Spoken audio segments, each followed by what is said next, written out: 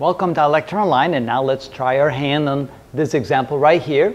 Let's say we have two charges, one that is positively charged plus q, and another one that is negatively charged minus q over 2. So the magnitude of this charge is twice as much as the magnitude of this charge, and they're opposite in sign.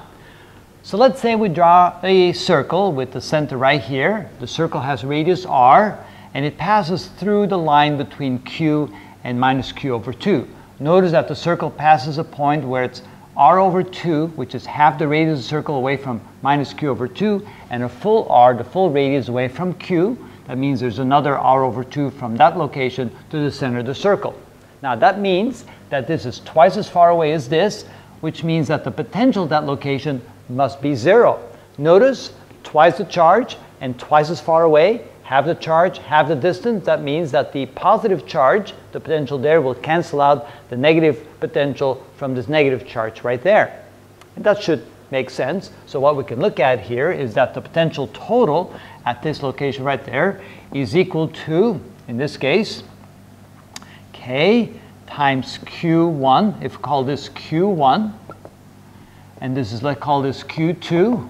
So that would be K Q1 over R1 plus K Q2 over R2. And in this case, Q1 would be a minus Q over 2, so it would be K times a minus Q over 2 divided by R1, which would be R over 2, is equal, oh, not equal to, I have a plus there. I'm getting a little too quick on the draw here, plus K times Q2, which is Q, divided by R2, which is R. Notice that this 2 cancels out that 2, so we end up with minus kq over r plus kq over r, and that of course is 0, which indicates that location right there has 0 potential. Now the claim is that anywhere along the circle has a 0 potential, which means that if we take a look at this distance from there to there, or maybe what I'll do is it's easier to see when I do it like this. Let's draw this line right here, and let's draw this line right there. Let's call this line R1, let's call this line R2. Again, as long as R1 is half the size of R2 anywhere along the circle, then any point on the circle will still be 0 potential, right? That's the condition here. Since I have half the charge here, which is negative, this has to be half the distance to any point on the circle compared to R2. So to prove that anywhere along the circle we have 0 potential, we have to show that everywhere along the circle R1 is always half of R2. So to prove,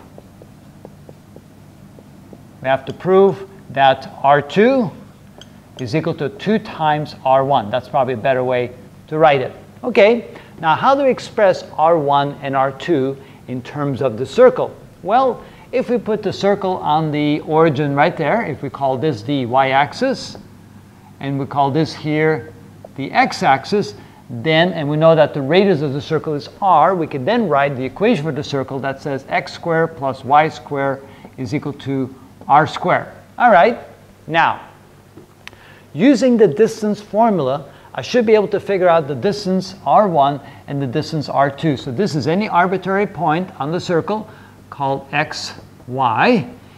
And that would then be related in this fashion. So the relationship between x and y is determined by this equation right there.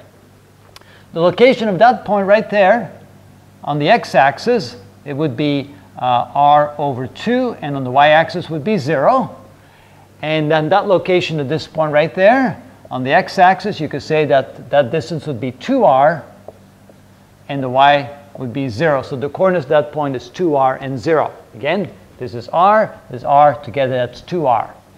All right, using the distance formula, I can now write r1 as equal to the square root of the x distance squared and the y distance squared. So the x distance squared for r1 would be the difference between this x and this x right there. So I can say that I have x minus r over 2 quantity squared. That would be the x distance between this point and that point on the circle. It doesn't matter if I go r over 2 minus x or x minus r over 2 because I'm squaring it anyway.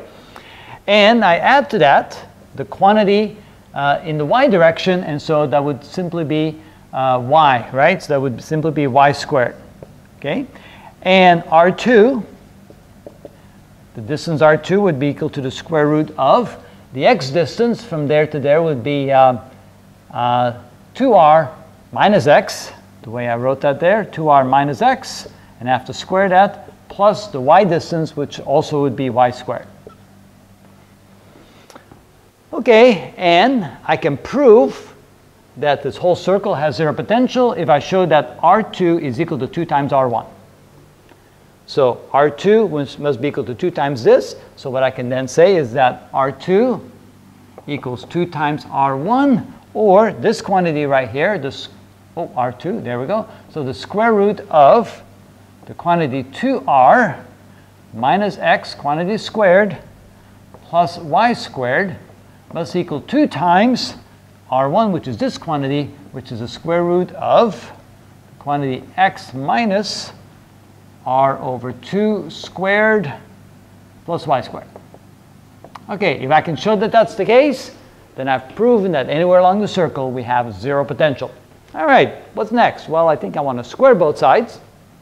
If I square both sides, end up with 2r minus x, quantity squared plus y squared is equal to 4 times the quantity x minus r over 2 squared plus y squared. Okay, now I can go ahead and square things out. So there's a binomial. So this is going to be 4r squared. This times 2 would be minus 4rx plus x squared plus y squared is equal to 4 times, here we get x squared, that would be x times that times 2, that would be minus xr over 2, that would be minus xr, and that would be plus r squared over 4 plus y squared. Okay, now I'm going to go ahead and multiply it through the 4x, the 4 with everything else here, so I have 4r squared minus 4rx plus x squared plus y squared equals 4x squared minus 4xr plus r squared plus 4y squared. Okay, before I keep going now, is there anything I can cancel out? It's always nice if we can cancel something out. And no, it doesn't look like it. But I can move everything over to one side and collect some common terms probably. Oh, one thing I can cancel out. I have a minus 4rx and a minus 4xr. That's the same thing, so they cancel out. Let's move all the x's to one side, all the y's to one side, and all the r's to the other side. All right, see what we get. 4r squared moved to the other side, and have an x squared here, 4x squared. So let's say we have x squared plus 4x squared plus y squared. Oh, wait a minute. If I move the 4x squared over here, that becomes a minus 4x squared. And time I cross the equal sign, the sign changes. And here that would be minus 4y squared equals, we already have an r squared there, move the 4r squared to the other side, minus 4r squared. Okay, combining like terms, minus 3x squared minus 3y squared equals minus 4, not minus 4, but minus 3r squared. Notice I can divide both sides of the equation by minus 3, which gives me x squared plus y squared equals r squared. If that is correct, then I've proven that anywhere along the circle, the potential is 0. And sure enough, the equation of the circle, right here, x squared plus y squared, matches my final result. And it came from the premise that R2 had to always be equal to 2 times R1, which indeed is the case because this checks with the equation I started with. So I've proven that anywhere along that circle, the potential is 0. And that would be then an equipotential circle. That's how we do that.